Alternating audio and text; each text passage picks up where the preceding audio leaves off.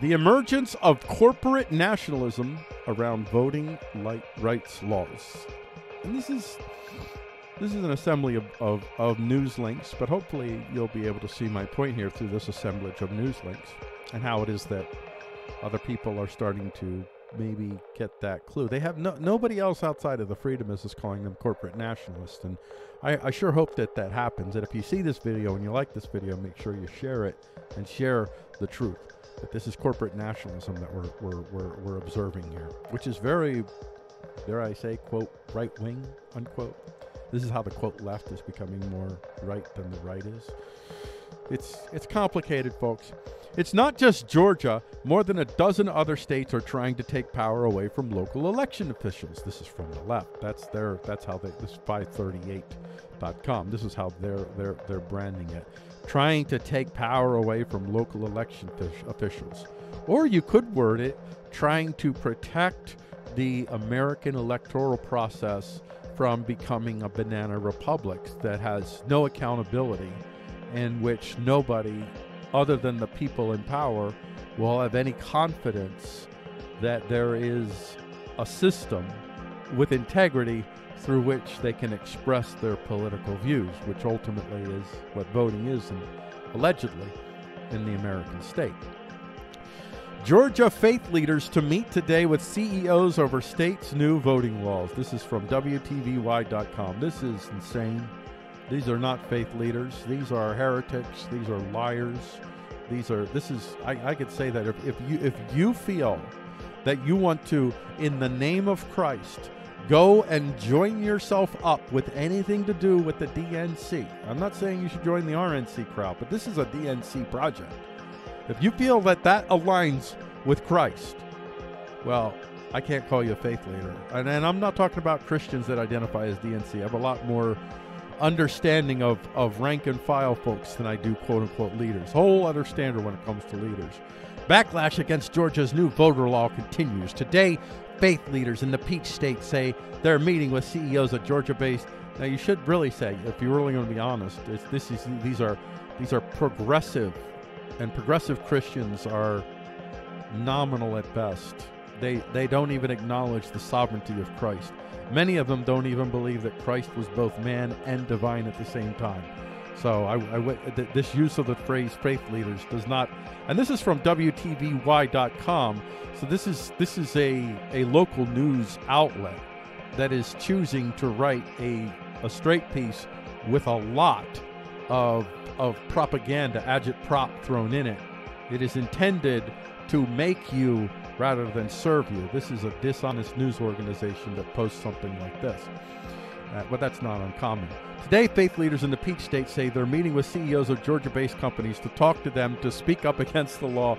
These same progressive whatevers that have been decrying the power, and I think rightly so, of these mega corporations, these international unaccountable corporations, corporate nationalists, are now, because the corporate nationalists are empowering their interests. Now, when you look at the world as I do through the reality of power, you're not confused by this.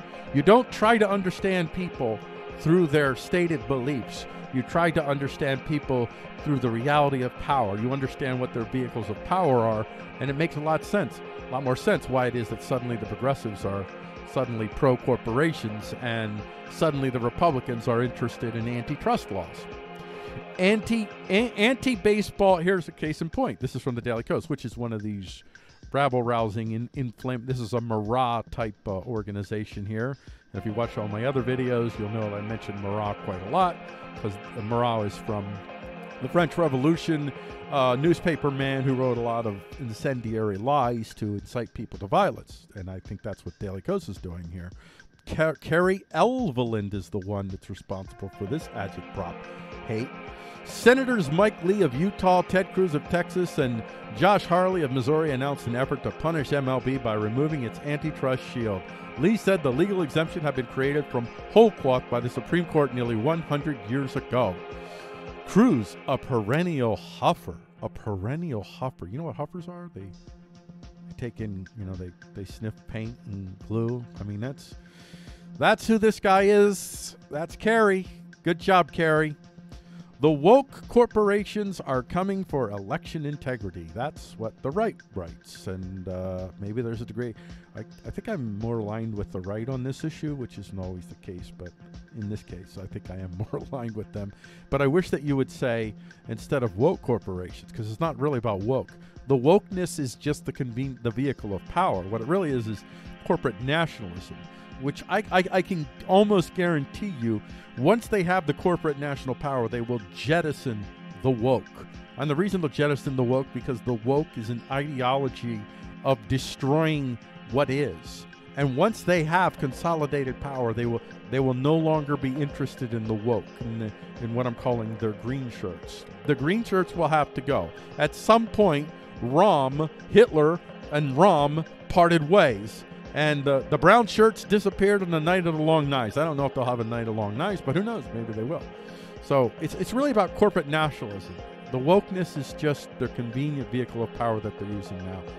And then we have hundreds of companies unite to oppose voting limits, but others abstain. From New York Times. Notice that abstain.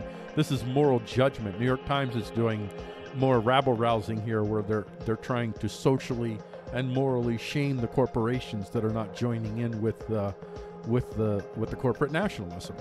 Reuters, quote unquote, fact check, quote, rushes to defend Democrat H.R. 1 voting bill from the right, from Newsbusters, and then from the left, finally, from 538 again.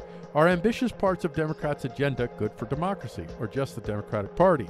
Now that is a very good question from you, 538. You should, Sarah, good title there, Sarah. And I'll leave it at that. There's a little bit taste of what's going on.